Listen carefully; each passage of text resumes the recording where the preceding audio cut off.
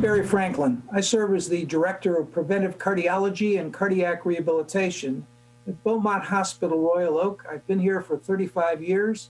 I also serve as Professor of Internal Medicine, Oakland University Beaumont School of Medicine. Normally, I'm talking about preventive cardiology, health, and wellness, but today I'm going to be discussing a topic that's really been a passion of mine for 3 or 4 decades. That is the characteristics of highly successful people. The topic of my talk today is called GPS for Success, Behavioral Skills, Strategies, and Secrets of Highly Successful People. For more than 4 decades now, I've been studying the characteristics of highly successful people, and over the next 30 or 35 minutes, I'd like to share with you some personal stories and some stories of people who have really been an inspiration in my life. As we look at highly successful people, beyond diet, beyond clothing, beyond nutrition, almost everybody wants to be somebody in life. And as we look at this slide, we see some of the most successful people in the world.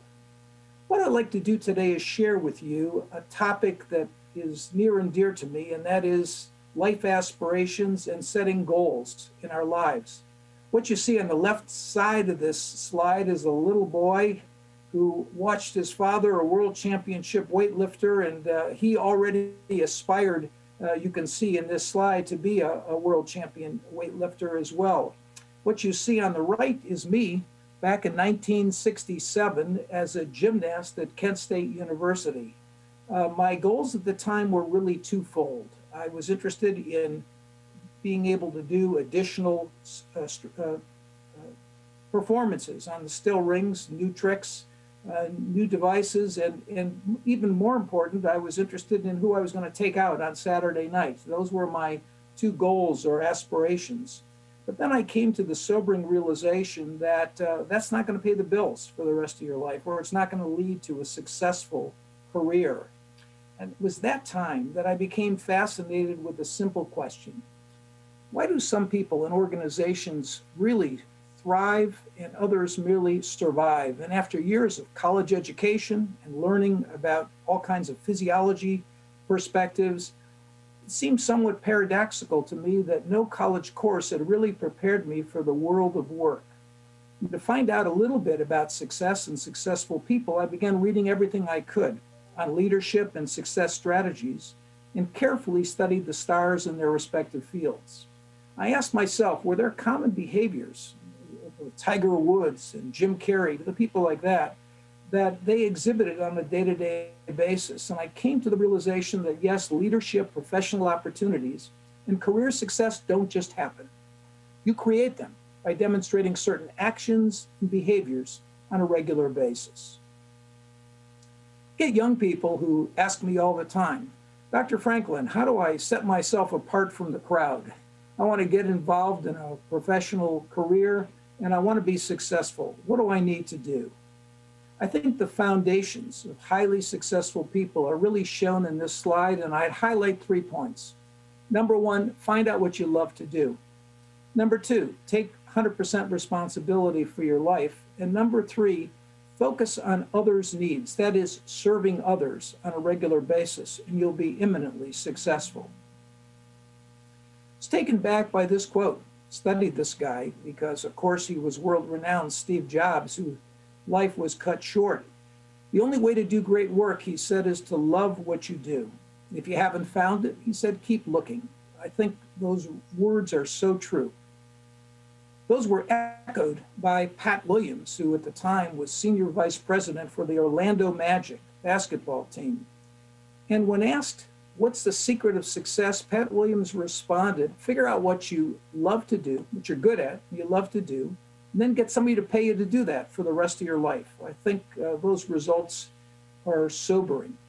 I was at Kent State many years ago, and the student came up to me and said, Dr. Franklin, do you know the 10 most powerful words in the English language? 10 most powerful 2-letter words. And I said, no, I don't. And she said the following: if it is to be, it is up to me. And I think that's so true. People who are really highly successful take 100% responsibility for their life. Albert Einstein, one of the century's universally acknowledged geniuses, was once asked by a reporter, "Doctor, why are we here?" In other words, why were we put on this earth? In his response, he looked at him in surprise, as if this was not a very smart question. And he said, "We're here to serve other people." I think it's so true. Making a difference and serving others. I remember vividly a quote I read years ago by the late Zig Ziglar. He said, "You can get anything you want in life if you help enough other people get what they want." When I look at the careers of Steve Jobs, Ray Kroc, who founded McDonald's, Henry Ford, and Walt Disney, these individuals made lasting contributions that benefited millions, in some cases billions of people as a result of their livelihood.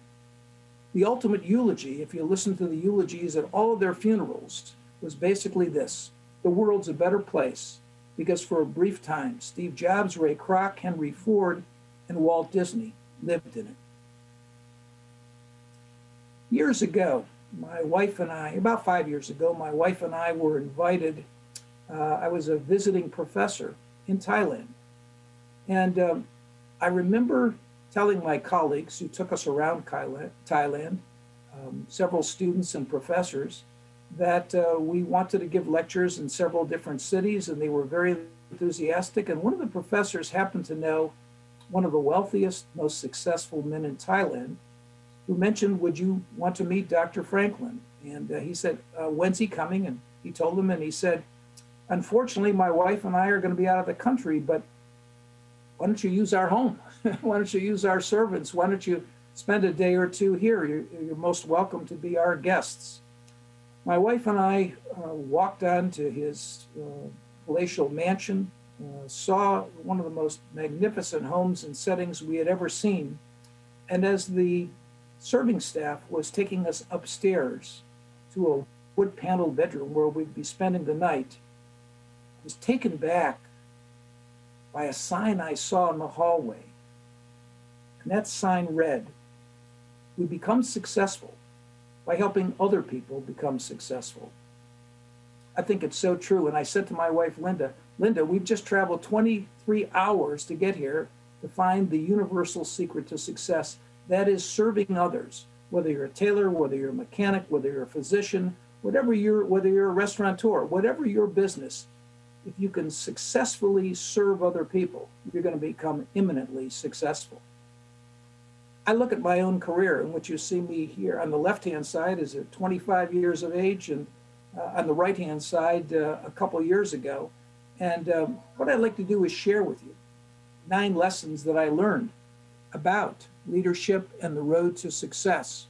And in many cases, I base my own experiences on experiences I've had as a member of major professional associations, including the American College of Sports Medicine, American Heart Association, and the AACVPR, American Association of Cardiovascular and Pulmonary Rehab. But I also want to share with you some inspirational stories about athletes and their successes in sports, which have tremendous relevance to success in life. So let's talk about these 9 lessons that I've learned. Lesson number 1, eliminate perceived barriers. I remember the story of Roger Bannister. Roger Bannister was the first one ever to run a mile in less than 4 minutes. That's a picture of Roger Bannister finishing the mile in less than 4 minutes in England on May 6, 1954, when doctors and experts said it's impossible. It's impossible to run a mile in less than 4 minutes. Roger Bannister thought otherwise. And month after month, he'd take a second off his time, or a half a second the next month, or 2 seconds the next month.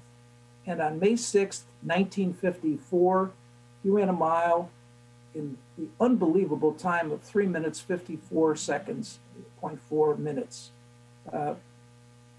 He said, when you abandon perceived limits, amazing things happen. And he also highlighted the fact that the person who can drive himself or herself further, once the effort gets really hard, gets really painful, is ultimately the one who wins in races and in life.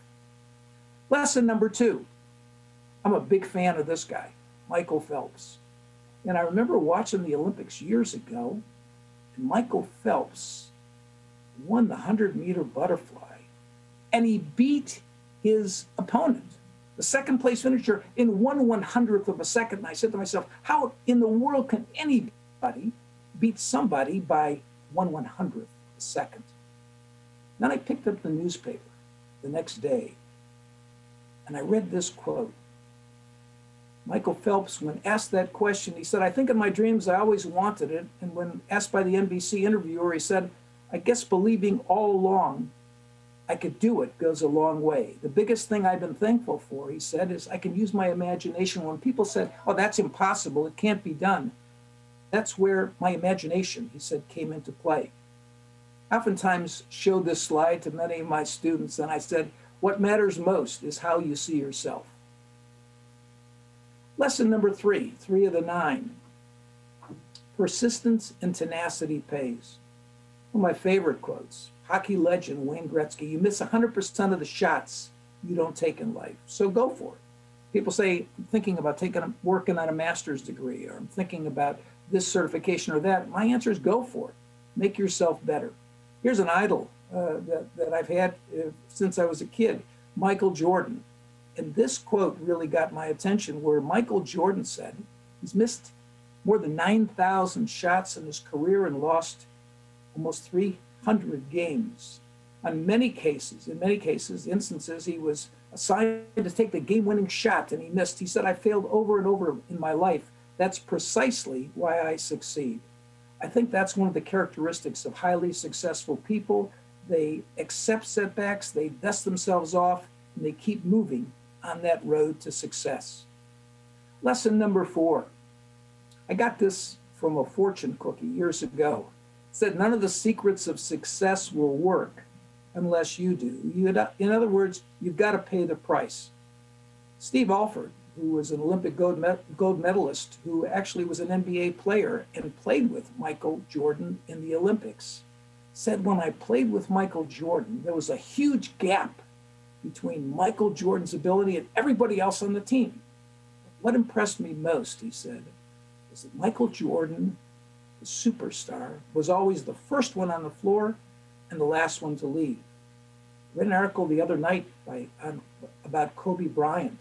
I never realized this. Kobe Bryant, another superstar, the late Kobe Bryant, he was at practice and on the floor 3 hours before any of the other players on the team, invariably.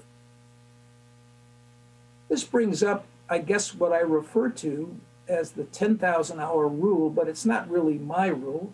It was first put forth by a guy by the name of Malcolm Gladwell in the book Outliers, who studied highly successful people. And what Malcolm Gladwell said is that to be successful in anything, you need to put 10,000 hours of work into it. Gladwell goes on to discuss professional athletes, businessmen like Bill Gates, and musicians like the Beatles. They all prepared for this success. They prepared. I was taken back when I read a story of Bill Gates, whose father was a wealthy lawyer who sent him to the University of Washington. And Bill was interested in computers and computer programming, and the University of Washington had one of the few computers. And he found out that the university nearby had one of the largest computers in the world at the time, very huge, and that it was available for students and others to use, but only available from 2 a.m. to 6 a.m. Whether you realize it or not, Bill Gates got up every morning at 1:30 in the morning, set his clock, walked to the nearby university, and programmed for 4 hours. And early on, he did that countless evenings, and along with the computer programming he did through the university, through his own entrepreneurial endeavors, Bill Gates, at a very early age, was able to accomplish more than 10,000 hours of experience in computer programming, which led to his ultimate success. What you see here are 3 very famous golfers. On the left, Gary Player, who's still alive in his 80s today, still playing some professional golf. In the middle, Arnold Palmer. To the far right, Sam Snead. Great story on Gary Player. Gary Player was once walking through an airport, And a guy looks at him and he says, "Aren't you Gary Player, the famous golfer?" And Gary Player responds, "Yes, I'm Gary Player in South Africa." And the guy looks at him and says, "Wow, Mr. Player, I've watched you on television for years. I'd do anything to hit a golf ball like you." Gary Player, who's normally a diplomat, responded, "No, you wouldn't." And the guy kind of looked at him strangely. Gary Player said, "You know what you got to do to hit a golf ball like me? You got to get up every day at 4:30 in the morning, go to the driving range and hit 1,000 balls or 2,000 balls until you can hardly hold the club. Go back to the clubhouse, put some ice on your hands, go back, have a glass of juice or a cup of coffee, a piece of toast, go back and hit another 1,000 balls, then go out and play 18, 27, or 36 holes. You do anything to hit a golf ball like me if you don't have to practice. That's what you got to do to hit a golf ball like me." Most people who do things really well, people think they're gifted. Most people who do things really well have put countless hours, far more than 10,000 hours, into their craft. Lesson number 5, highly successful people. It pays to be just a little bit better. 2002, I started documenting the top 10 PGA players, Professional Golf Association players, their average score. Look at this slide. Number 1 golfer that year was Tiger Woods. He averaged 68.56 shots. The number 10 golfer that year was Sergio Garcia. He averaged 70 shots. Think about that. What does that mean? What that means is that on average, every time they played a professional round of golf, Tiger Woods would beat Sergio Garcia by less than 1.5 shots. What does that mean? That difference led Tiger Woods that year to be the number 1 golfer in the world. His income was $6.9 million. In contrast, Sergio Garcia, the 10th best golfer in the world, was 70. He earned $2.4 million. But a company in 2002, you may have heard the name, Nike, decided we're going to award our top golfer in the world this year a marketing contract for $60 to $80 million. Who got it? Tiger Woods. The moral of this story is it pays to be just a little bit better in anything that you can do. So I tell people, if you can get some additional training, additional experience, an additional degree, taking an additional course, all those things, small differences in life can make a big difference in your payday. I love this analogy. It pertains to baseball. The difference between an outstanding player and an average player is 1 hit out of 20. A player who bats .250 may make $500,000 a year, gets 5 hits every 20 times at bat, but the 300 hitter who may make $3 million or $5 million gets 6 hits out of those same 20 times at bats. It takes a little bit of extra performance to go from good to great. So anything people can do, extra for a baseball player, extra time in the batting cage, a conditioning program, improved strength, reaction time, flexibility, all those things can make a small difference in performance and a big difference in payday. Lesson number 6. I was a gymnast in college, so I was particularly interested in studying Peter Vidmar, and I watched him in the Olympics years ago, an Olympic gold medalist. And he was asked the question, how did you achieve Olympic success? And his answer was a very simple answer. To be a champion, I had to do just 2 things: work out when I wanted to and work out when I didn't. That's essentially what we call discipline or focus. And it involves sacrifice. People who are highly successful have discipline, focus, and are willing to sacrifice to get there. Lesson number 7. Give people more than they expect. I read a fascinating article years ago about a New York cab driver who makes, in Manhattan, who makes $40,000 a year more in tips than every other cabbie. The question is, how does he make such great tips? It's very simple. He exceeds his customers' expectations. It's his cab. He offers a choice of music. He buys copies of the Wall Street Journal, USA Today, and when his customers go into the cab, he said, please feel free to take a paper on me. He offers cold drinks and sometimes even fresh fruit. In hectic brusque Manhattan, his acts of decency make him stand out. Give people who are very successful invariably exceed people's expectations. Great story. I was on a Northwest Airlines flight many years ago. Of course, Northwest was bought by Delta. But this is a book that I had written with a good friend and colleague. His name's Joe Piscatella. We had just written this book, and I had a couple of copies of this book in my briefcase. I sat down, and I was flying a lot, so at the time they put me in business class, and I was disappointed because they're closing the door and there's nobody next to me. I always like to sit and talk to somebody who's next to me. And all of a sudden, as they're closing the door, this big guy comes in, big shoulders, small waist, well-dressed, maybe 35, and he sits down next to me. True story. I look at him, and I see this huge ring on this guy's hand, and I'm thinking, am I sitting next to a Super Bowl player? And I don't know who the heck this guy is. So I said, you look like a professional athlete, are you? And he said, no, I said, geez, you look like it. I used to play amateur hockey in Canada. I said, what do you do now? He said, I'm the vice president of Northwest Airlines. I said, wow. He said, what do you do? I said, I just run a cardiac rehab program at Beaumont Hospital in Royal Oak. And he paused and he looked at me and he said, you know, my dad just had a heart attack about a month ago. And he's trying to learn about cholesterol and what he needs to do. I didn't think twice. I opened up my briefcase and I gave him a copy and I said, I just wrote this book. Give it to your dad. And he leaned over and he said, well, what do I owe you? I said, you don't owe me anything. Just give the book to your dad. And he said, well, thanks very much, Dr. Franklin. I really appreciate it. And we're flying, and he says to me, Dr. Franklin, what do you think of Northwest Airlines? I'd be interested in your thoughts. And I said, I think you guys are great. I fly you all the time. But I have one complaint. He said, what's that? And I said, whenever I call Northwest Helpline and I'm going overseas and I want to upgrade using frequent flyer miles to business class, there's never a seat. He looks at me, starts laughing again. He said, there's almost always a seat. And I said, not when Barry Franklin calls on Northwest Airlines. And he paused for a second and he reached in his pocket and he pulled out a card. And he said,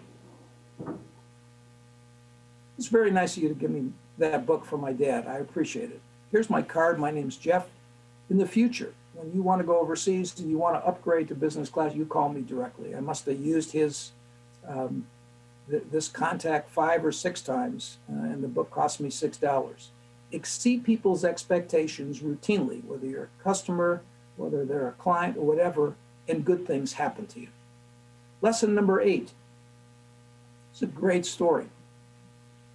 Always strive for greater rewards. Olympic athletes always go for the gold, and I tell my students and younger colleagues, you should too. It's a great story about a high school teacher. He's given the final exam. As you see in that slide, the last day, there were about 30, all male students in this particular class. 30 students, and he was getting ready to give the exam.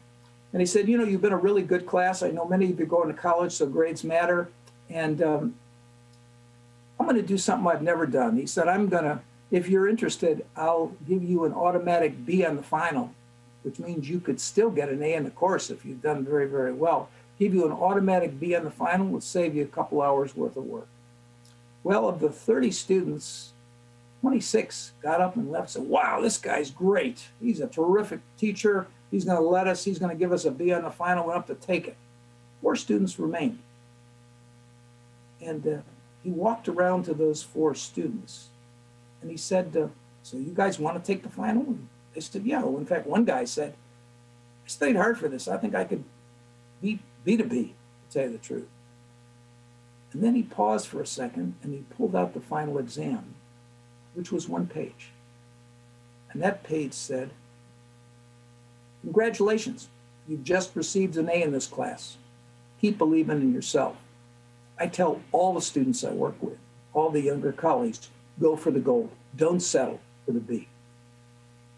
Lesson number 9. This is a great story. Picture this. There's 5 penguins sitting on a big iceberg, looking at beautiful blue water, and the day is magnificent. And the first penguin says to the second, wow, I think this looks like a perfect day to go in for a swim. And the second one says, yeah, I've never seen such beautiful conditions. The water's crystal clear. And the third one said, well, if you guys go in swimming later on, I think I'll go with you. And the fourth one said, yeah, I am just amazed. I can't remember such a beautiful day. I'll bet that water would be so refreshing. But it was the fifth penguin that got my attention. What'd he say? Hell, I'm going in. Too many people are like those four penguins sitting on that iceberg saying, well, maybe I'll do this, maybe I'll do that. The person who takes action is invariably the one who's rewarded. There's an enduring axiom of success that says the universe rewards action, yet as simple as this is, many people get bogged down analyzing, planning, when all they really need to do is take action. Look at the word satisfaction, a key component in satisfaction in life. To achieve satisfaction is to take action. Sometimes I'll stand at the Oakland University Medical School and stand in front of the students, especially a new class, and hold up a copy of a book I've written, and I'll say, who would like a copy of this? Usually it's the first day. And usually a medical student will say, is it for free? And I'll say, yeah, the book's for free. And people raise their hands, and everybody's raising their hands. And I said, here for the taking, who would like it? People are leaning forward, I'll take it, I'll take it. And then finally somebody gets up, and they walk to the podium. Guy walks to the podium, what's your name? Eric. What did Eric do that nobody else did? He got off his butt and moved in the direction of something he wanted. The universe rewards action. Something else that's important for achieving success is to take action by promoting yourself, your ideas, your staff, your service line, your products, and businesses. This slide illustrates the fact, and I firmly believe it, that the more visibility you have, or your hospital has, or your TV station has, the more opportunities come about. And if you're an individual, being involved in association, presenting, publishing, fine. But once you start getting on television, radio, newspapers, you reach what I call the visibility threshold, where people start calling you because they saw you and want you to be involved in something. Sometimes when that visibility goes from tens to hundreds to thousands to millions, a percentage of those people are going to say, hey, I want that guy. I want that guy to do something for us. So visibility leads to opportunities. The more visibility you have, the more opportunities. This is a very famous quote from Tommy Hopkins. He calls it the law of Goya. Get off your butt. It's a law that's very simple, and he's one of the top salespeople in the world today, and he trains salespeople. And he says, just be in action. Every day, take steps that move you actively toward your goals and dreams. Or as the Nike commercial says, just do it. Some final thoughts. What do I want to leave you with today? If you ask chief executives of major companies, what do you look for when you hire people? I will tell you, because I study this, they'll tell you the number one criteria I look for is not their college, not what they look like, not how they're dressed, their ability to work with other people. Number one is what CEOs of major companies look for. I love this quote. If you're in a management position, don't tell people, show them. You teach what you know, but you reproduce who you are. You can preach a better sermon with your actions than with your lips. My orientation to Beaumont 30 years ago, I remember walking down the hall at the Troy Hospital and seeing a well-dressed guy in a suit. And as he was walking down the hall, he was picking up papers. And I said to the doctor with me, who's the guy in the suit picking up papers? And he said, that's Mr. Michalski. He's a new assistant administrator. Long story short, Gene Michalski ended up being the president and CEO of Beaumont Hospital years ago. He did very, very well, highly successful career, well paid, wonderful bonus package when he retired. But my first impression of Mr. Michalski was seeing a young guy in a suit walking down the hallway, picking up papers, at the Beaumont Troy Hospital. It's a habit, by the way, I picked up ever since I watched Gene that day. Wonders of praise. If you work with other people, praise them. People oftentimes leave jobs or feel unsatisfied because they feel nobody appreciates their work. Mother Teresa said, people around us are starving for appreciation and acknowledgement. We have the ability to give them that gift on a regular basis. These two ladies may look familiar. Diane Sawyer and Katie Couric. I've admired both their work, but I remember coming home years ago and turning the television on, and Diane Sawyer, who you see right in the middle there, was being asked by a reporter the following question. She said, Diane, what do you think of the negative comments that Katie Couric had to say about you? Well, by this time, I'm riveted to the television because I think they're both great, and I'm wondering how she's going to respond. And she paused for maybe 20, 30 seconds. And she said, well, what do you mean? What did she say? And she said, the interviewer said, well, Katie Couric said you're not a very good interviewer. You never challenge the people you're interviewing, and that your interviews are rather dull and sterile. And by this time, I'm locked in the television because I want to see what Diane Sawyer is going to say. She paused another 20 seconds or so, and then she said the following. I never heard the comment you're saying that Katie Couric had to say about me. It certainly doesn't sound like anything that Katie Couric would say about me. Do I have a comment? Yeah. I think Katie Couric is one of the most talented people in news media today. I've always respected and admired her work. That's my comment. That's a class act. Highly successful people are class acts. I was also taken back as I wrap this talk up with this habit of empire builder David Ogilvy, who when he had a new employee, he gave that new employee a gift of 6 wooden dolls, each within the other, one smaller than the next, one inside the other. And when the recipient got to the final doll, the smallest doll, and opens it up, he or she would find this message. It says, if we hire people who are smaller than we are, we'll become a company of diminishing stature. But if we hire people who we think are actually smarter, better, more talented than we are, we shall become a thriving company of giants. I think it's so true. Whenever we hire people, we try to find people who have unique skills, and we try to reward those people. Leaders, really great leaders, bring out the best in all around them.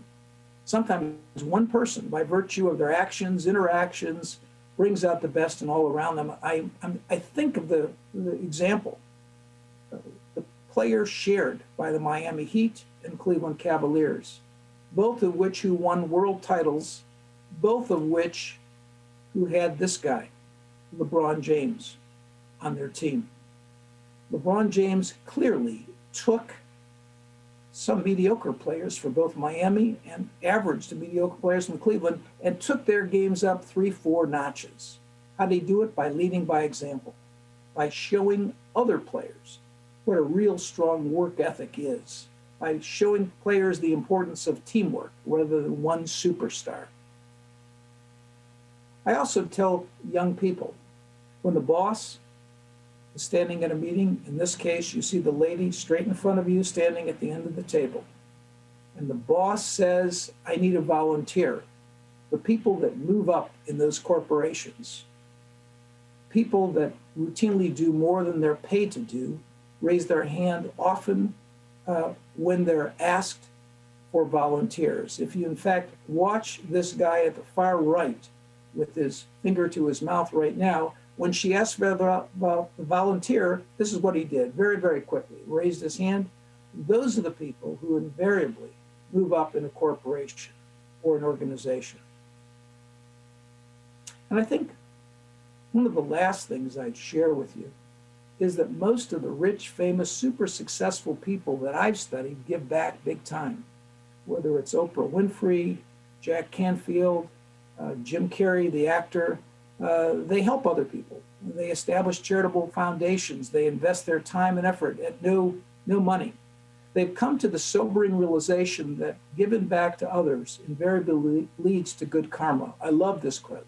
The domino effect starts with you. A candle is not diminished by giving another candle light. So if you can help a young person with their career, it has tremendous benefits for not only them, but yourself. Great personal story I'll share with you. I was an undergraduate student at Kent State and heard a very famous cardiologist many, many years ago at our university. I read a number of his papers, Dr. Herman K. Hellerstein, and I was enthralled by how successful this guy was. I was at Kent State, he was at Case Western Reserve in Cleveland, Ohio, and I decided one day naively at 19 years of age, I'm going to drive to Case Western Reserve and see if I can sit down and talk with Dr. Hellerstein after seeing him lecture at Kent State University. I drove an hour and a half, 2 hours to get there, and I walked into the medical school, and I walked in to see what floor he was on and walked upstairs and walked into his office. And there, as I walked in, a lady who looked very much like the Wicked Witch of the West looked at me and she said, "Can I help you?" And I said, "Yes, I'm looking for Dr. Hellerstein." And she said, "Who are you?" I said, "I'm Barry Franklin." And she paused and she said, "Do you have an appointment?" And I said, "No, I don't have an appointment, but I'm a big fan of Dr. Hellerstein's. I just drove 2 hours, and I'd love to be able to meet with him and talk about my career at 19 years of age." And remember, she looked at me and she said something to the effect that, "Young man, you can't see the great and powerful Wizard of Oz without an appointment." And I said, "I can't see him?" And she said, "No, he's seen patients all day." So I turned around dejected and I'm walking down the hallway and I see this guy, white hair, white lab coat. And I said, heck, before I leave the medical school, I'm going to go up to him and at least introduce myself. And I did. And I said, "Dr. Hellerstein, I heard you at Kent State a few months ago and loved your talk. And I've read a lot of your papers. I was hoping to see you for some career advice, but your secretary, Mrs. Husselman, whose pretty close picture is on the bottom left-hand side of this slide, said you're busy with patients all day." And he said to me, "You drove 2 hours from Kent to meet with me?" And I said, "Yeah, but I didn't make an appointment." He said, "Come on to my office." He spent an hour that day with me and changed my life. And I vowed if I ever got successful, like if I got a bachelor's degree or a master's degree and a student said, "You have time for a question," I'd make time for a question, because that meeting, that chance meeting, changed my life and my career direction. And ultimately, ironically, 8 years later, I'd have a Ph.D. from Penn State University, and my second job was working with Dr. Herman K. Hellerstein. What goes around comes around. In closing, I was given a talk several years ago at a major sports medicine meeting on success strategies to young students, very similar to what I'm covering today. And a lady comes up afterward and she said, "Oh, I love that talk. Can you do our commencement in June?" I said, "You want me to do a commencement address?" And she introduced herself, Dean Charlotte Tate, Toby Tate.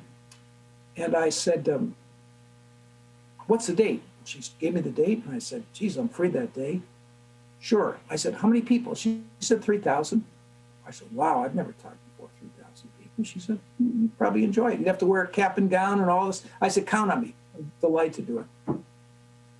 Well, I came home. That's my wife on the left. I told my wife, Linda, I said,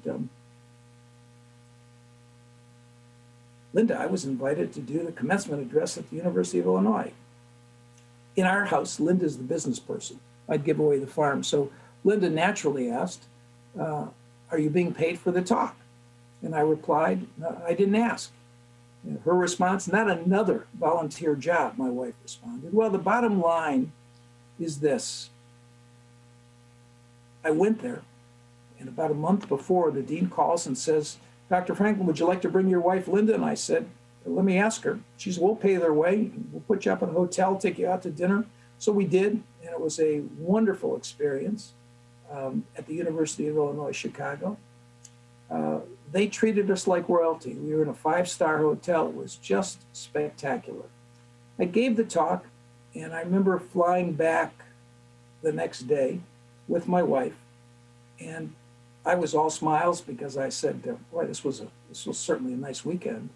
And my wife said, yeah, they really treated us royally, but you still should have gotten paid something for the talk. And I said, well, let's forget about it. We were treated like royalty. All of our expenses were paid. It was great.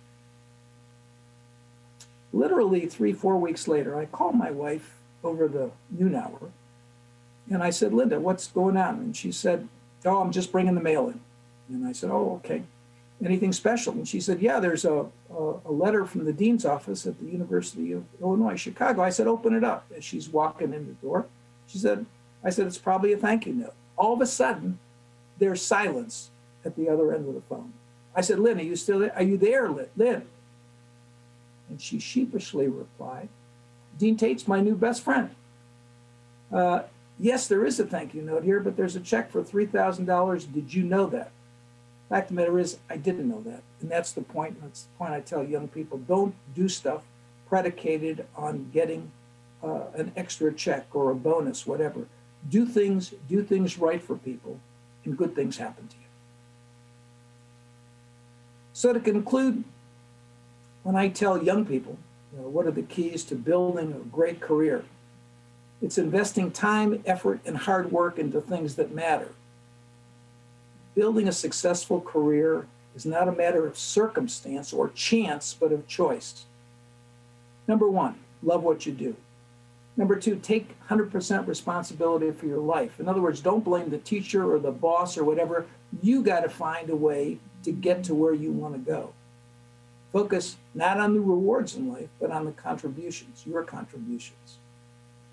I tell young people, write your goals down and think about them constantly. Embrace focus and discipline to achieve your goals. Abandon perceived limitations, just like Roger Bannister. All the people say it's impossible to run a mile in less than 4 minutes. Roger Bannister thought otherwise. Take action, get off your butt and move in the direction of your goals. Know that setbacks line the road to success, and persistence pays. I think of Michael Jordan, who said, I've been trusted to take the game-winning shot 26 times and I missed. It's exactly why I succeed. Exceed people's expectations. Prepare for success. You want to be really good at something, you got to devote more than 10,000 hours to it. Strive for constant improvement. I gave you the analogy of Tiger Woods and Sergio Garcia, 2002. Just being a little bit better in life has huge paybacks. Develop excellent people and communication skills. Go for the gold. The high school story is most memorable. For those who walked out, and the remaining 4 were awarded an A in the course. And lastly, generously give back, even if you don't get any money for it. You never know. I love the quote by the famous coach of the Green Bay Packers, Vince Lombardi, the late Vince Lombardi, when he said, if you'll not settle for anything less than your best, you'll be amazed at what you can accomplish in your life. Great closing line, carpe diem, seize the day, make your lives extraordinary. Once again, I'm Barry Franklin. I serve as the Director of Preventive Cardiology and Cardiac Rehab at Beaumont Hospital, Royal Oak. In my eyes, one of the top medical centers in the country. I also teach in the medical school and love working with young students.